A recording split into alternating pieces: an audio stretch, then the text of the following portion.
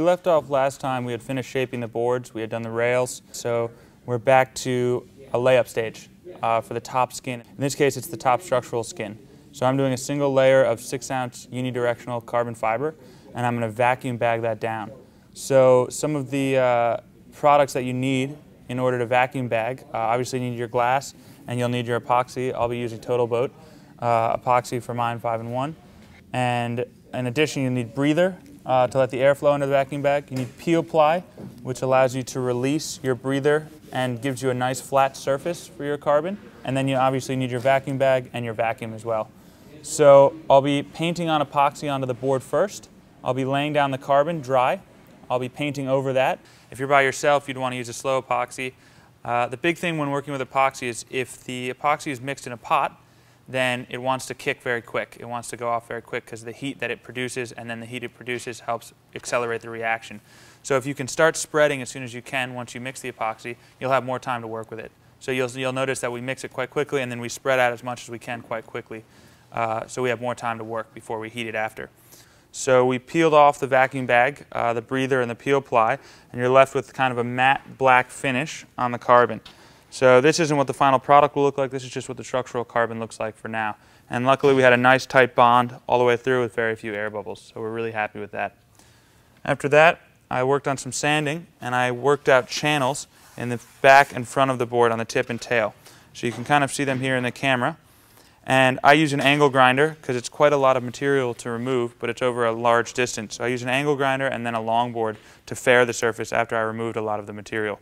The next step is going to be to lay a structural layer of carbon on the bottom. The only difference between this and the process before is that I'll be using an envelope bag instead of actually doing the process on the mold.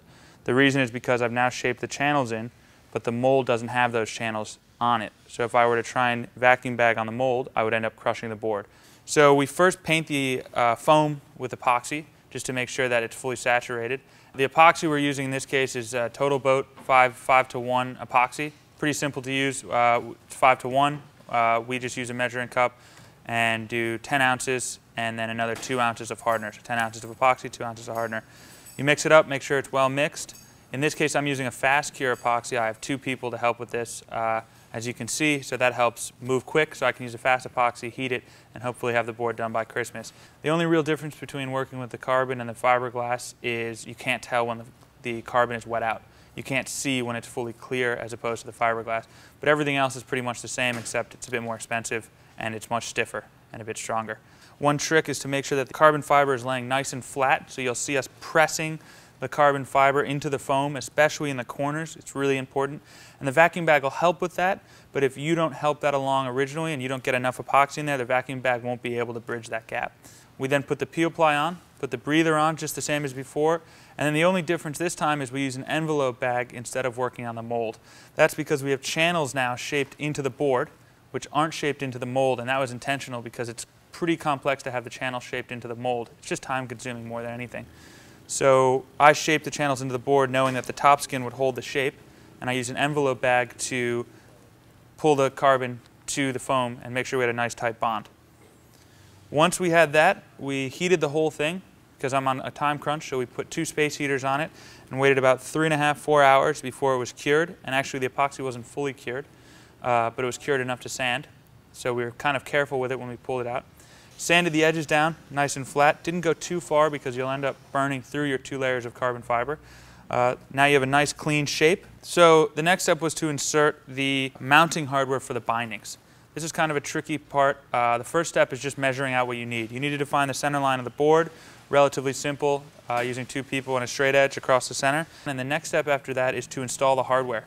And the mounting hardware is one of the cruxes of the project because you need to be able to screw in hardware from the top, and there's no through bolting allowed on the board because you don't want to mess up your performance on the bottom. I use little hardware with teeth and threaded inserts, essentially, drilled out big holes, and I then inserted set screws covered in wax into each one of the threaded inserts so that when they're sunk into the epoxy won't bind the holes and close the holes. Inserted the threaded inserts with Thixo, TotalBoat Thixo, which worked really, really well in this case, and I used a fast Thixo so I could move quickly. So I then have the option to back out the set screws, and I have nice clean holes and hopefully a nice flush surface to use my next layer of carbon fiber on.